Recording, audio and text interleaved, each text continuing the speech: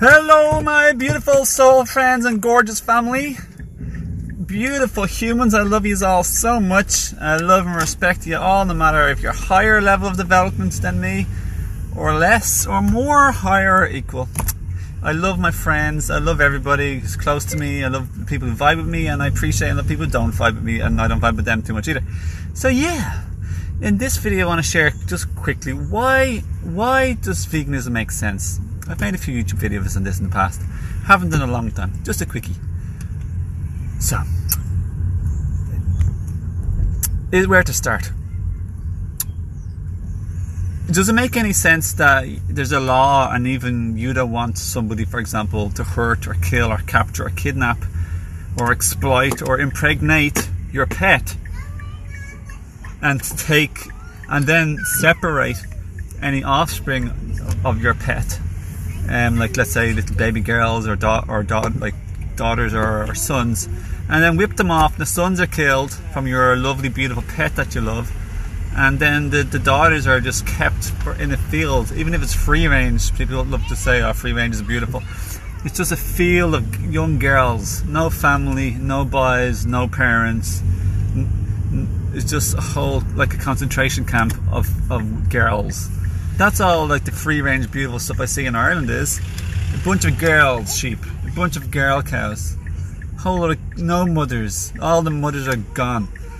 Sorry, I apologise. Like, it's just a bit of a sad feeling, you know. I'm not trying to spread sad vibes, but sometimes it's a million times worse not to recognise cruelty and abuse than to feel sad about it once and take positive corrective action, you know.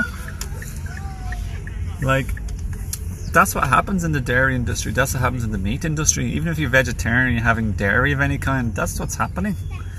That's what you're supporting, that's what I am contributing to and empowering and keeping alive and building and feeding and supporting with my money. If I'm even on the looser end, if you give your money to a company that does that, like a big supermarket, even if you're still buying vegan stuff, you are supporting that on the looser, softer, less powerful scale. But to directly full on 100% give a company your money who like does this like type of horrific exploitation, you know, it's completely like heartless, you know. I'm not condemning it, but there's no heart and love and integrity or respect involved. Some people say they kill an animal and it's like they do it with respect, but the only time you can kind of do that, if you can do it at all, is if you're like starving in the wild and there's no other options, like some sort of native, you know, who doesn't have other food available. But it's hard to kill. Yeah, to try and do the best you can under any given circumstance, for sure. But yeah, like so the premise is, like, here's one of the premises, like, who deserves love and respect? Is it only the people like in your bloodline? Is it only people who you can see, touch, smell, hug? Is it only treat people nice who are kind and nice to you? Like, your pet gives you a fuzzy, warm, funny feeling. So do other animals you see in your neighborhood going for a walk. But would you ever like go chase after, hurt, kill, tear apart another animal like who's not yours? Of course you wouldn't. So why would you do it then to a different animal in a field somewhere? Here, lovey. See you soon in a minute, okay? So yeah, that's why I said, like, who's deserving of love? Is it only your children, like, or your pets who you can see and touch and smell and give you like a nice warm cuddly feeling back, and then you don't give a crap about, like, not you but me, and then I don't give a crap about like the animals like 2 counties away or 1 hour drive away or in a different country who I can't see and don't give me a warm cuddly feeling back. They don't give me like happy feelings with my endorphins and neurotransmitters because they're like looking at me all innocently and happily. They're like so cute. So you only be kind and respectful to those that are cute. What if some person's ugly? What if some person's disabled? What if a person has the IQ or the intelligence or the physical capabilities of a 4-year-old, a 2-year-old, and an animal, like a child, a baby, an animal? Do we just like, to hell with them? Like, I'm not feeling angry right now whatsoever. Like, I'm feeling very cool. Like, I'm feeling good. I'm feeling happy. Had a cold shower a while ago. I met my family in a minute. Going to meet them. But like, I'm just saying, like, you have to think about this, my friends. Like, you don't have to, but you can. So I'm here just to help you. And I'm not better than anybody who doesn't know this. Like, I didn't know this at one stage. I used to eat meat like up to the age of 24, like twice a day. I used to be milling it down, you know. But the minute, and I'm not saying you should or anyone else should, but the moment I found out about all the cruelty to animals with factory farming and on the internet, I just quit overnight. And I basically became 99% vegan overnight. But I'm not saying you shouldn't. We all have different journeys, and like, you know, I wasn't born into a vegetarian or vegan family, and you probably weren't either. So I'm just trying to help. No, I'm not trying to fight or judge anyone. Like, we're all doing our best. We all do the best we know, what we can, the way we are, our personality, what we know, our level of maturity, development, and consciousness. You know, I'm at my level of maturity, development, and consciousness. Like, I'm going to be more in a few years, another year, another 6 months, another 2 days. I'm going to be more, because that's the path I'm on. But like, people are like all like definitely higher level of maturity, development, and consciousness than me. And like, all I want is compassion, love, and guidance, and support and help from them. You know, like the way when we're younger, when we're a baby, when we're a child, or when we're just another human but less developed. You know, and that's all I want to do, to be of service, be kind, compassionate, respectful to other people. We all make mistakes, and they're experiences. Like, many things aren't even really mistakes, they're just experiences, and we learn, we grow, we fall, we slip, we falter, we get back up again, we go forward, and we learn. So yeah, right to life, right to love, right to respect isn't dependent on how cuddly or cute or attractive or pretty or handsome you are. It's not dependent on looks, not dependent on IQ. If it was dependent on looks, then you could treat people who are ugly. Like, if you can call me ugly if you want. I'm not trying to say anyone's ugly, but you know, in your perception, if someone perceives someone to be ugly, then does that mean you can be mean to them? Of course not. And if someone has if someone's like, if humans are impaired and like they have less mental faculty, does that mean you can just like bully, kill, abuse, rape, exploit them, sell them, just keep them in a cage, keep them in a nice field, separate them from their family, like just kill them even as youngsters? Like, that's what happens to the boys in the dairy industry, because they don't produce milk.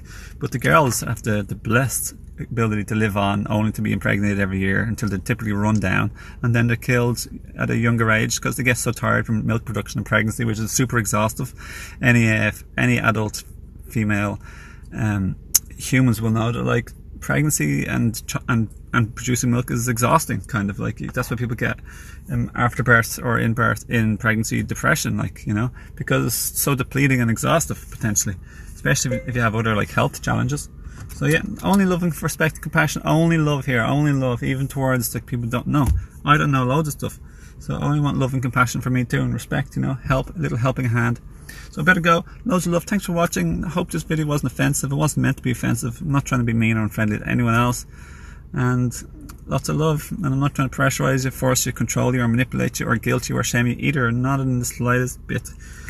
I have things I'm working on. Don't worry. I ain't perfect. I don't pretend to be. I'm not better or higher than anyone else, and I don't try and pretend or trick myself into thinking I am, because that's a big ego thing, an ego trap, and thankfully I'm aware of that.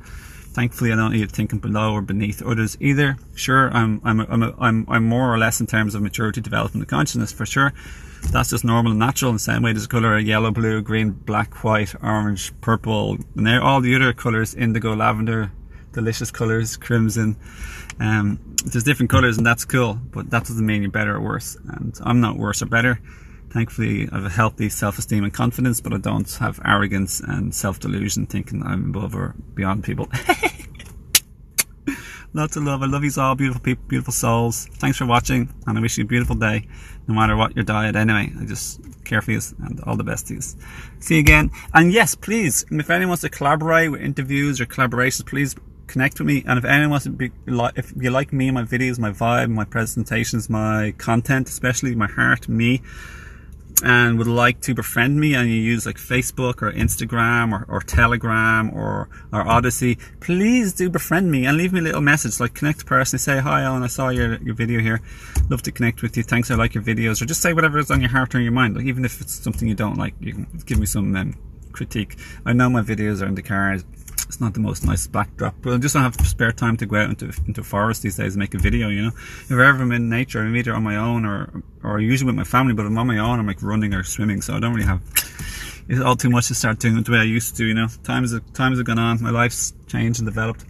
Gotta go, love you, thank you so much, have a nice day ever, thank you, you're beautiful, love you all, thank you, you're amazing. So this says peace, love, and seasonal fruit. I just happen to be wearing it. But yeah, so this is part 2 of the topic of like veganism, like why I'm choosing veganism without shaming or judging others. Just some reasons, some rational, ethical, moral, just opinion, you know what I'm saying? Not trying to go around judging anyone, but yeah, let's continue on the video anyway. So here's some ideas, and I'm just free rolling of like why veganism, for me at least, and why many others as well, just to put it out there in one video, you know.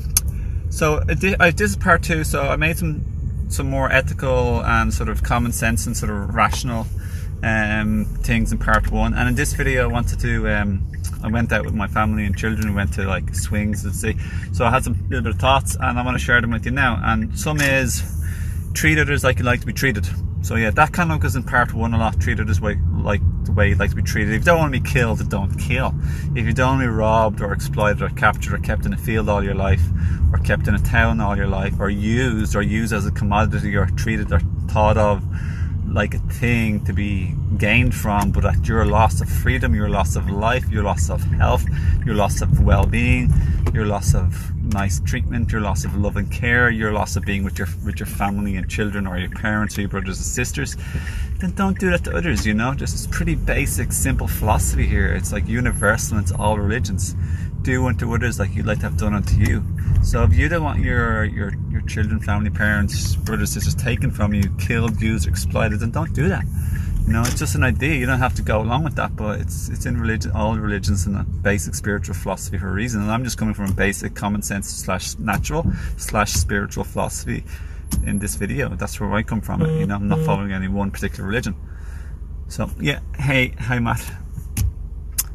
So yeah, and then there's another thought and idea is if you can't make it, if you don't break it, if you can't fix it, don't break it if you can't fix it, or don't destroy life if you can't make life. So like once you take away a life, you can't get it back again. It's like, at least if you rob somebody's house or some money, or like, you can get those materials and money back again. But don't break something you can't make, you know. Like, it's just common sense. Like, it's the severity or the degree of a loss. Like, if you don't want someone to make you bloody and sore or painful, or at least kill you, just consider erring on the side of caution, on the side of peacefulness. Don't risk it doing it to another person, you know what I'm saying? It's not your risk if you do it to another person, but yeah, you get the gist. Err on the side of caution, err on the side of love, err on the safe side that has the love and the peace and the kindness on it. The other side has like the other things which I won't even mention, I won't even get into, you know. It's like pain, hurt, sadness, loss, suffering for so many, not even the one that's killed, but like if your family member is taken from you through an act of killing, murder, or an accident, that's sad for your family. In the same way as like, even if one is killed or two is killed in the family, that's sad for the family, you know. It's not just, you don't just affect the one you hurt or take or capture, it's a lot of them. So yeah, err on the side of love and caution and kindness, you know. And then another thought is, what else? Yeah, so, and I touched on this in part 1, like, imagine we think we're maybe better or more evolved or advanced or mature or developed or more in our consciousness than animals, yeah? But like I said in part 1, like, disabled humans or babies or children are all less than the adults as well, but that doesn't mean they have any less right to life, less right to peace, less right to freedom for suffering, less right to be treated, less rights to be treated with dignity, love, care and respect.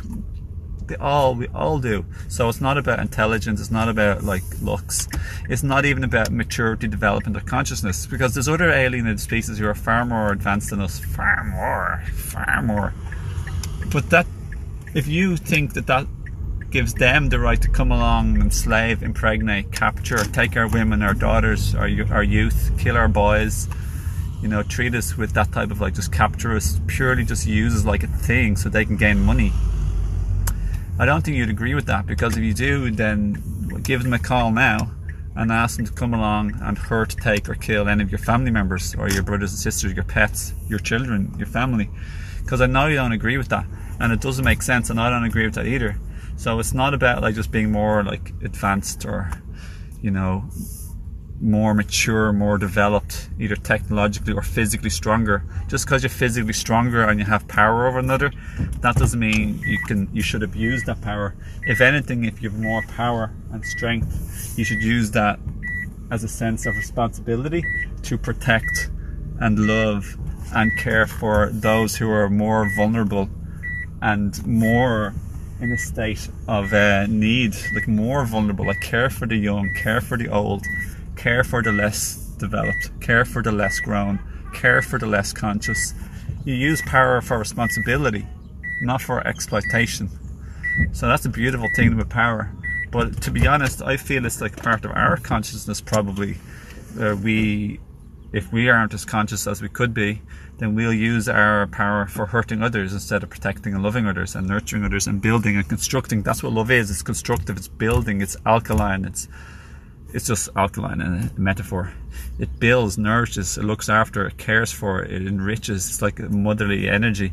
But the fatherly or the masculine energy is more like protective, like don't hurt, like I want to keep my loved ones, my family, my tribe, my people, my children safe. Now I have a very protective energy, I've been told by like a psychic. It actually said to my partner, to be honest. He's very protective. And I know I'm very protective. I'm very protective over everybody. Other humans and animals as well, other people, other children, other people. Yeah, I care for people and I care for animals and I care for even plants. Some people might say, well, what about like people, vegetarians or vegans? If they eat plants, like what about the plants? And I agree. Like there's some arguments to be made for non-veganism too. There's an environmental factor. Like what if you eat like locally sourced, grass-fed, like, you know, free range, all the girls in the field separated from the families, etc. Or what if they even happen with their families? Still killing is very sad. In my opinion, like the kill unnecessary is a somewhat disgusting for me act that's unnecessary, and there's no real positive except for the person who eats it, and a big loss for everybody else, including the family. And yeah, it's a big loss. It's irreplaceable. But I hear like non-vegan dieters like perspectives. I appreciate hearing from them.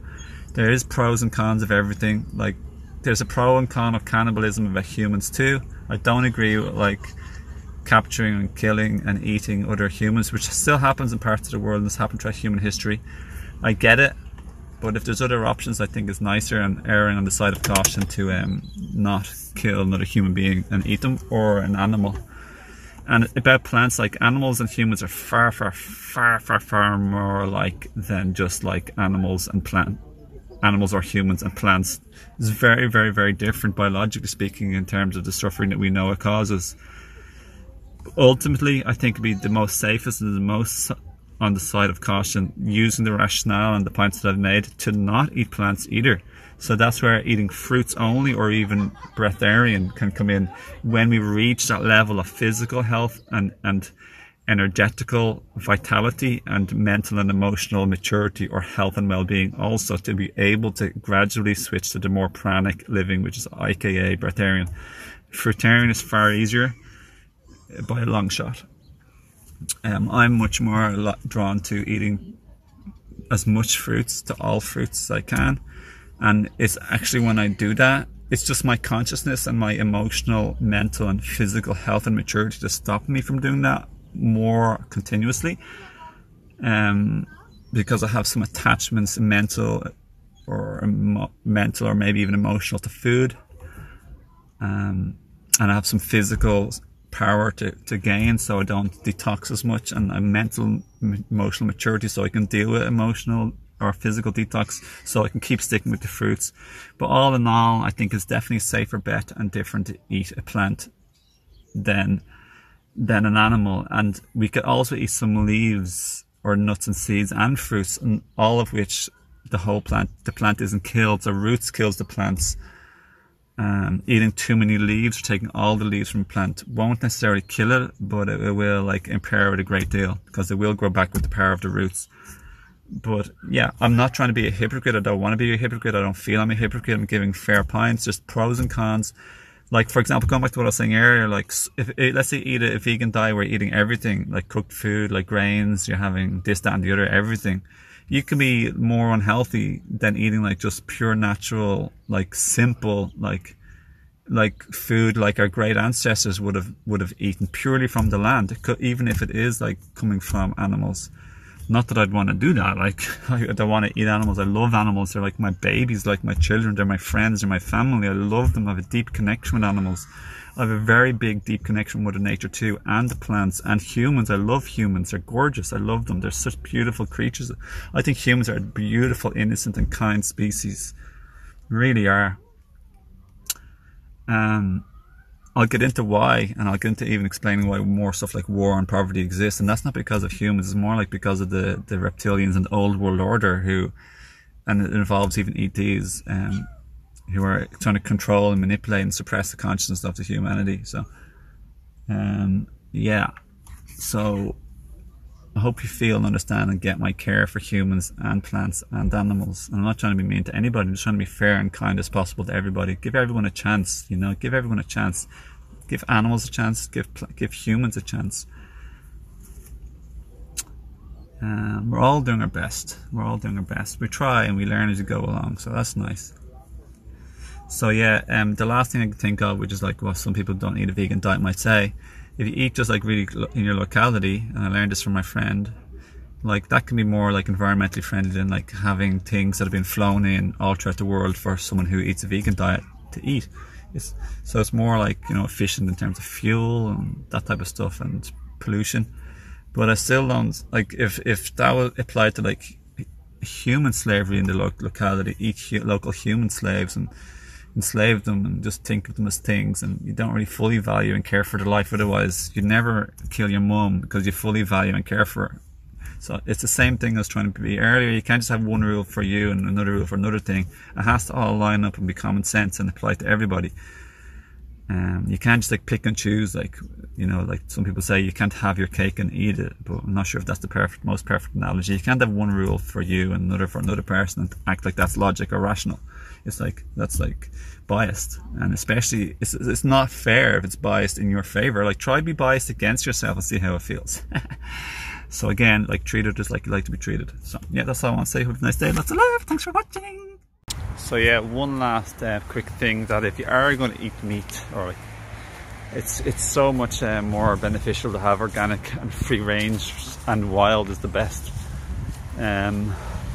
Ethically, I feel like the nicer the free and happy animal with its family and in the wild, the better, in terms of keeping them alive and letting them live their natural life.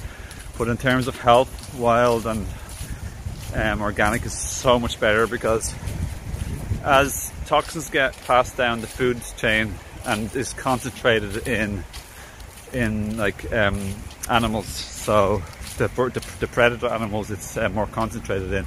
For example, if a cow eats the grass and the grass has chemicals, then some of the chemicals will be in the cow. But then if, let's say, a lion then eats the cow, then they will also have the chemicals from the lion and then the additional ones from the cow that they got from the grass. So basically speaking, factory farmed animals have stuff like antibiotics, growth hormones, pesticides, insecticides, fungicides, various whole lot of stuff that was put on the food for them, which is very poor quality because they're just used as commodities and things. So it's not like they're being cared for. So it's really important, like, not to like get like super toxic overload. Also, like, cooking proteins denatures them and makes them much more like carcinogenic. So I'd highly recommend like not having cooked factory farmed animals for health purposes, which also affects your body and your mind and your emotional state, to be more stressed and less happy, and more agitated and less peaceful. Less happy basically is not a good thing. So people don't realize this until you ever give up something like this. It's the same with like processed vegan food. You'll be more of the states I just mentioned, of the non-favorable kind. So this is just a physiological, factual thing I'm sharing with you. I'm not speaking ethically, or I felt this too. So yeah. So yeah, people eat raw fish, raw meat. It has to be good quality. And if I was to ever eat these things, I definitely would do it raw. but I don't want to for ethical purposes. Like I said, my own personal opinions, belief systems, and my system or code of morality and ethics. So yeah, just I hope this full video helps you much. I'm trying to be fair-minded and kind of be kind and just, you know, helpful. So yeah, same with vegan food, by the way. If you are going to have it, don't be having like the processed junk food kind, because then you can still easily get like sick and not thrive and have a certain like level. Go for the more whole food or even the more raw food. So whole food is basically speaking, it's like the same way if you eat a broccoli and it looks, when you buy it or you cook it, it's like, it's the same way as it looks. The plant is like how it looks when it grew, you know. It's cauliflower, carrot, spinach. Whereas if you start like stuff like vegan burgers or tofu or like omnivorous burgers with the buns and the flours and, you know, like all sorts of like 50 ingredients in like a chocolate brownie, like usually the organic raw chocolates only have like 5-6 ingredients. It's pretty simple, and that type of stuff, like that's not still an optimal food, but it's at least not like 50 ingredients, which is non-organic. It's factory farmed, which is totally different story. So anyway, I better go. So I hope this video has really helped you, and lots of love. Thanks.